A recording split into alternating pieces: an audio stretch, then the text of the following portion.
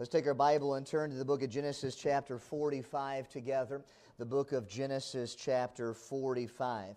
This evening we'd like to begin in a little mini-series of messages as the Lord will allow us continuance. We want to call it Revive, Strive, and Thrive. Revive, Strive, and Thrive. The Lord first gave me some of these thoughts when I was up in Alaska, and specifically for one of the churches I preached at Bible Baptist Church in Chugiak, Alaska. I'm very thankful for how the Lord used them there, and as in prayer, the Lord has directed for us as well. And as we think about the topic of revive tonight, we're going to read through Genesis chapter 45, beginning in verse 25, ending in verse 28, to understand the need for being revived. It says in verse 25, "And they went up out of Egypt and came into the land of Canaan unto Jacob their father." Stop right there and understand that these are the brothers of Joseph, having just been with Joseph, and now they're coming back to their father Jacob, and they're going to tell Jacob, their father, that Joseph is alive. In verse 26, "And told him, saying, Joseph is yet alive, and he is governor over all the land of Egypt. And Jacob's heart fainted, for he believed them not. And they told him all the words of Joseph, which he said unto them. And when he saw the wagons, which Joseph had sent to carry him, the spirit of Jacob their father," say that word with me, "revived." The word revived has the idea of to make alive. Somebody has said that spiritually we understand that revival is a fresh breath of air.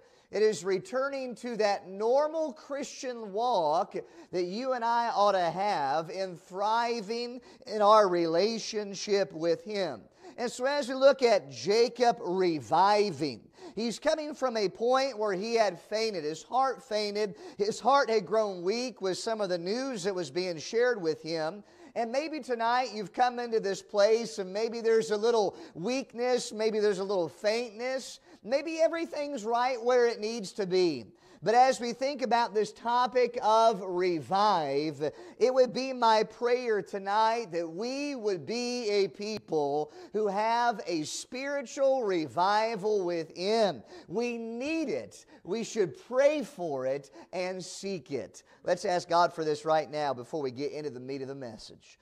Our Lord and Heavenly Father, as we think about this word revive, to make alive, to live, I pray that in our Christian life, that there would not be death, that we would not be dead. But I pray that as we have been created in Christ Jesus, that as you have given us life more abundant, that we would be the most alive spiritually that we have ever been as we move forward in our walk with you.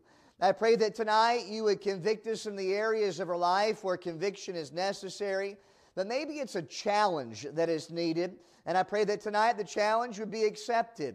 But most of all, I pray that we would be changed. Lord, no doubt there's people in this room that are at different walks with you, different points in their walk. And I would pray that wherever it's at, that you would capture the heart, captivate it, and draw it close. But then maybe, Lord, there's somebody here who does not know you as Savior. I would pray that they would understand their greatest need tonight is eternal life through Jesus Christ, through you. I pray, Lord, that you would do this work in their heart as only you can. And we'll thank you for what's said and done. And we pray it in Jesus' name. And all God's people prayed and said, Amen. It is my hope and my desire tonight that regardless of everything else that is going on outside of these four walls, that we would understand that the most important thing that takes place in our heart right now is to be revived. That we would have that fresh breath of air, that the things of God would be the most exciting that's going on right now. That it wouldn't be our attention attention captured by something that's driven of the flesh or driven of worldly philosophy, or God forbid that it would be something that even is devilish or devil-like, but that we would come to a point where, spiritually speaking, we are revived within and that God is in control. Number one tonight, I want to show you, first of all, that God was working. Look back at verse 26 with me. The sons come to Jacob and told him, saying, Joseph is yet alive. He is governor over all the land of Egypt. And Jacob's heart fainted, for he believed them not. And in this very first point, I want you to get thinking in this direction, that God was working even when people were least expecting it. Let's think about the life of Joseph for just a second and relate it to ours and our situations. Letter A, God was working wonders in spite of painful treatment by family. If you think back to that day where Joseph's brothers were so cruel and threw Joseph into that pit, having done so many terrible things to their brother and even contemplating taking his life, we can look at the story of Joseph and we can understand that God was working in spite of painful treatment from family. And maybe you're listening today and maybe you're going through such a trial, and the trial is your own family and your own blood is treating you so painfully and causing you agony within. Can I share with you that in the very moment of times like that, God is not disappearing from your life. God hasn't removed Himself from your life. God hasn't taken Himself away. He is very much at work, even with the pain that you are facing from someone within your own family. Joseph's life would teach us that God was working wonders in spite of painful treatment by family. This would speak volumes to the one who has gone into and had situations of molestation and rape.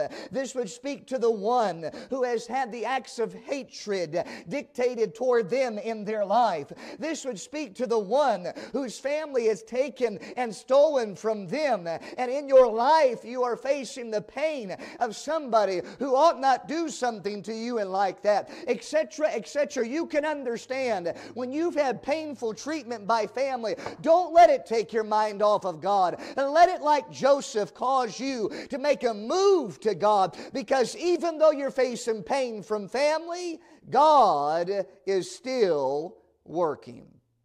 Can I say this? Letter B, God was working wonders through punishment of false accusation. Through punishment of false accusation. Before church tonight, we were talking about some things, and the word false accusation came up, and where people make a statement about you or a statement about your workplace that isn't exactly true. This is something that Joseph knew all about. Here is Joseph, and he's caught in Potiphar's house by Potiphar's wife, and Potiphar's wife was wanting to lay with him, but the Bible tells us that Joseph refused. Listen, men, we are talking about somebody that obviously had some looks to him, somebody that maybe even had some personality that was a whole lot better than her husband's. And when husband was gone, Potiphar's wife looked to do something with Joseph, but Joseph was such a man of integrity that he left that situation. But if you remember the story, you remember that Joseph's coat was left in the hands of Potiphar's wife, and when the husband came home, she goes to her husband and says, "This is what Joseph tried to do to me," which was the furthest thing from the truth. And can I stop right there and just remind us in this message tonight that there might be some things that you are going through, maybe punishment by false accusation, or maybe painful treatment by family. Let's understand that God is still still working. God hasn't disappeared from your scenario. God hasn't removed Himself from the equation. God, in fact, might be trying to work something bigger and greater through you than you could ever fathom or put together in your mind. Now, I am not at all suggesting that this pastor wants to go through moments of false accusation. Amen. I am not at all suggesting that I am wanting you to go through something like this in your workplace or in your position where you serve and what you do. But let me just remind you that, like Joseph, when you face painful treatment by family and when you face false accusations, I mean legitimate, I didn't do it, I don't know why they're saying this about me. Let us understand something. God is at work.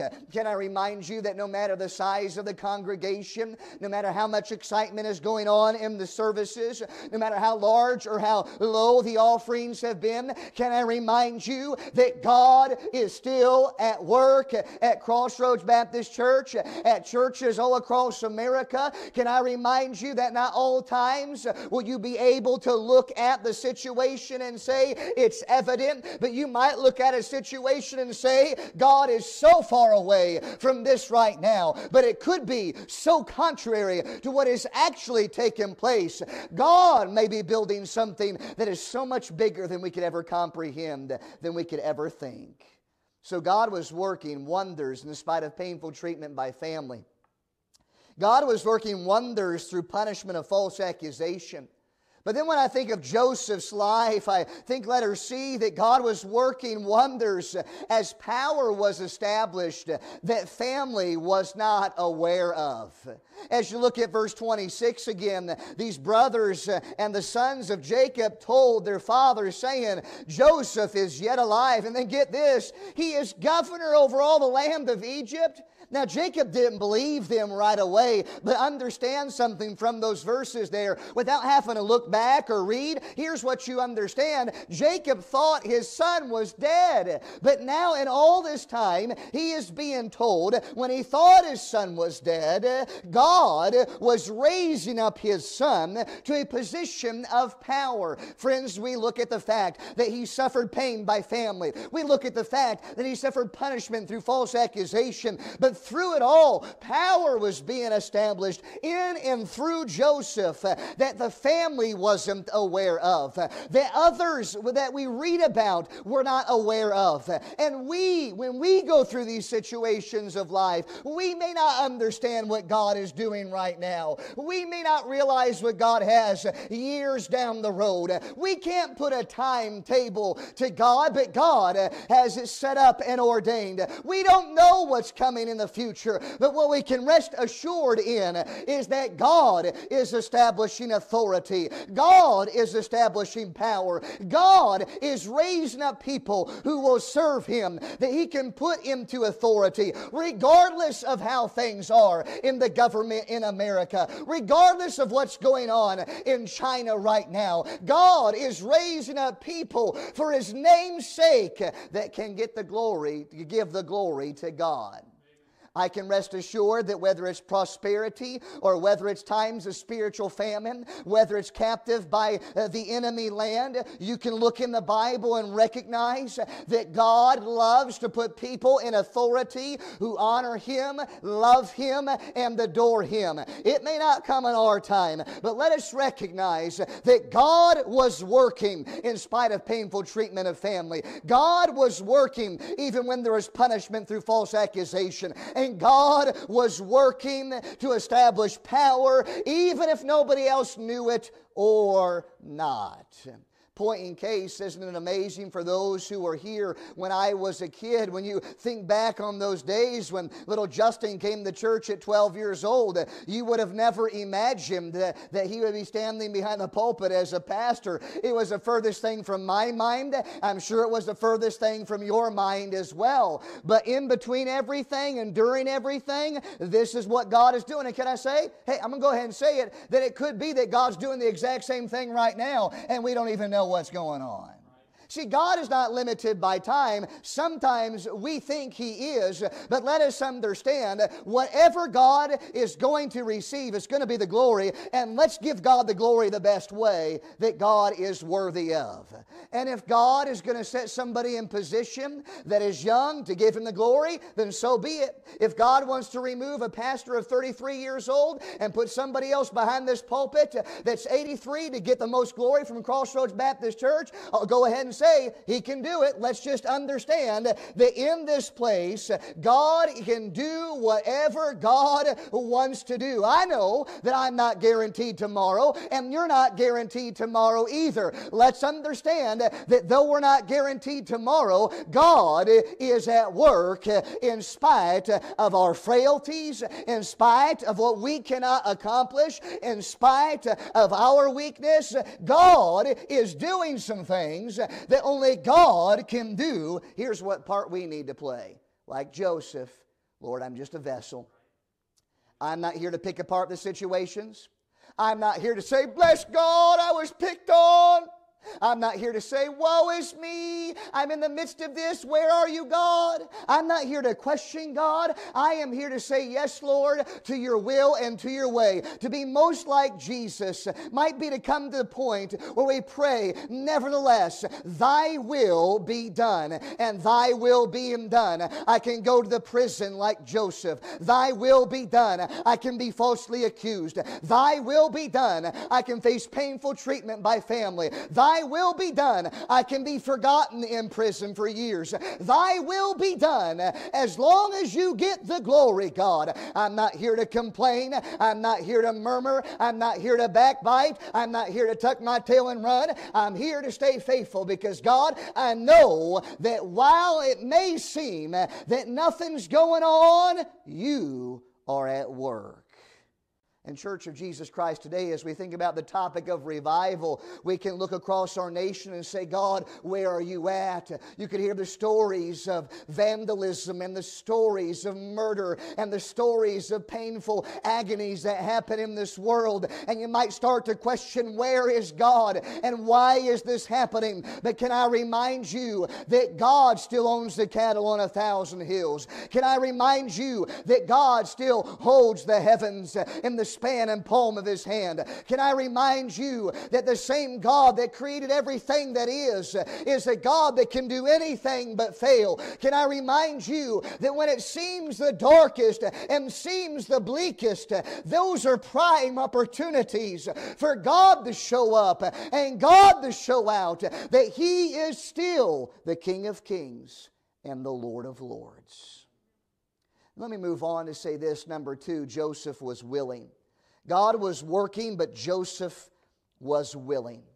You know, when I think about Joseph, I think about that little plaque thing that my mother had at the house there. That was the serenity prayer. The first part of the serenity prayer says, God, grant me the serenity to accept the things I cannot change, courage to change the things I can, and wisdom to know the difference. And when I thought about that prayer, regardless of where you got that prayer, where you heard that prayer, and what you think about that prayer, when you think about the words of that prayer, I think about Joseph and the situations of his life, where he could be at peace in those moments of times where he couldn't change a thing about them. Where in prison, when he was forgotten and somebody else was set free, he obviously had enough to let it go and then begin to serve within that prison and be used of God. And maybe, just maybe today, we need to come to grips with the reality of the willingness of Joseph, that we can say, Lord, I need the serenity, I need the peace to accept the things that I cannot change. And then, Lord, if you ever give me something I can, I want to have the courage to change things. Like when the man in the land came and said, you, sir, are full of wisdom. You are a spirit-filled man. Joseph, what do you think that we need to do? And here's a man that's brought before the most powerful man in all the world at that time. And Joseph needed courage to be able to say what needed to be said. And maybe, just maybe, maybe you'll be willing today, in whatever area God brings you to not only accept the things you can't change, but to be able to have the courage to change the things that you can. God may not always have you be quiet. God may put you in a position to see things changed for His glory. You've heard of Jimmy Dean, maybe, the actor, singer, and yes, Jimmy Dean sausage. He made this statement, I can't change the wind. He grew up in a Baptist church. There may not be some things about him that you agree with. But he said, I can't change the wind, but I can adjust my sails to reach my destination. And I think about this in the Christian life, that Joseph, this wasn't the plan that he had for his life. Oh, I got it. This is what I want to do for college. And at that age, I want my brothers to capture me. I want them to take that coat that they covet, and I want them to make it look like I was killed. I want to be thrown in a pit. I want to be sold into slavery. And that wasn't on his agenda. That wasn't what he was looking for. Then the whole Potiphar's house thing, the next prison scenario. I mean, he probably wouldn't have even thought or presumed that he would be second in command in the kingdom. But can I tell you that when Joseph found himself in a place, though he was human like you and like me, you can understand he had emotions, he felt pain, he felt sorrow, he felt defeat. But at the same time, he knew how to throw up that sail in the wind and change direction, that he could still reach that destination for the glory of God, where he could find himself in a place where he was giving God the most glory. Listen, for Joseph, you might be able to say it like this: whether it was in the pit, in Potiphar's house, in prison, or a prince underneath the number one man, you can say he was a man that in any situation, I want to glorify God. Otherwise, God may not have used Joseph the way that He did. We need to be able to look at it and say, Lord, if you have me as an ice cream engineer right now at Dairy Queen, I'm okay with that. I can be content if this is your will. But God, when you bring me to another location and another place, I want to be content to give you the glory wherever I am at. You see, number one, God was working. Number two, Joseph was willing. And as we talk about this topic called revive, to make alive, to live, I want to go to number three. Jacob was wise. I want to show you what I mean, and I want you to join me with letter A. He heard something ridiculous. Look at verse 26. And they told him, saying, Joseph is yet alive. He is governor over all the land of Egypt. And Jacob's heart fainted, for he believed them not. Dads, put yourself in these shoes for just a second. And just imagine that you've lived your whole life. You're a grandpa now, a great-grandpa. You're in the place where, you know what, you're looking to leave this world, and your sons come to you and tell you that one of his other sons is still alive. And you're thinking, this is some ridiculous news. This is crazy. I don't know how to accept it. And listen, sometimes in our life, we're going to hear something ridiculous. Sometimes in our life, it may be that God is moving us to do something that is a step of faith. And to the carnal man, the fleshly man, it's going to seem kind of ridiculous to accept something like that. But as we look into the eyes of faith, we are going to see what really began to change some things. Letter B, the ridiculous turned to the facts. I don't know if you remember Brother Potts preaching on this and leading up to this statement, but here's what we read in verse 27. And they told him, the boys told their father, all the words of Joseph, which he had said unto them. And here's the phrase, when he saw the what? The wagons. When he saw the wagons which Joseph had sent to carry him, the spirit of Jacob, their father, revived. So here you have two different things. You have the fact of the words of Joseph and the fact of the eyesight, the wagons, the possessions that the boys did not have enough money to purchase and to bring back. This was a whole lot more than they could afford. Their father knew it. It was a kingly type of train that was coming down the driveway that day. And here's what I say. I say, the ridiculous turn to the facts. And maybe you're here tonight, and maybe you're saying to believe the Bible is ridiculous, to believe in Jesus is ridiculous, or maybe as a Christian there's some step of faith where you say that's just ridiculous. Well, get the facts. And when you understand the facts, and when God opens your eyes to the facts, then that changes things. It turns to letter C. The facts lead to faith.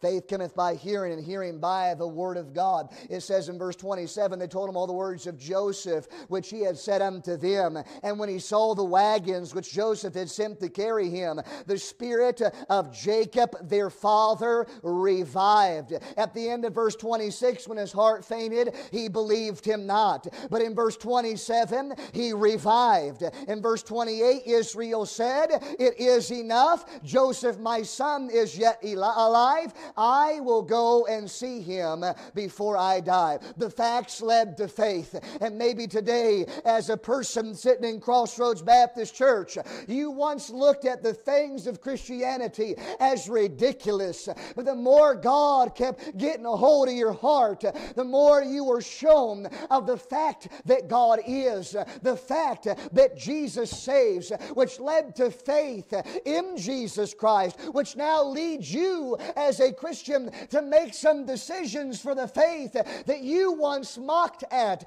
that you once laughed at, that you once thought was a shameful way of living. But now your spirit is truly alive. Now there's revival. Now you see things as God has them to be seen. Which letter D, the faith led to feelings.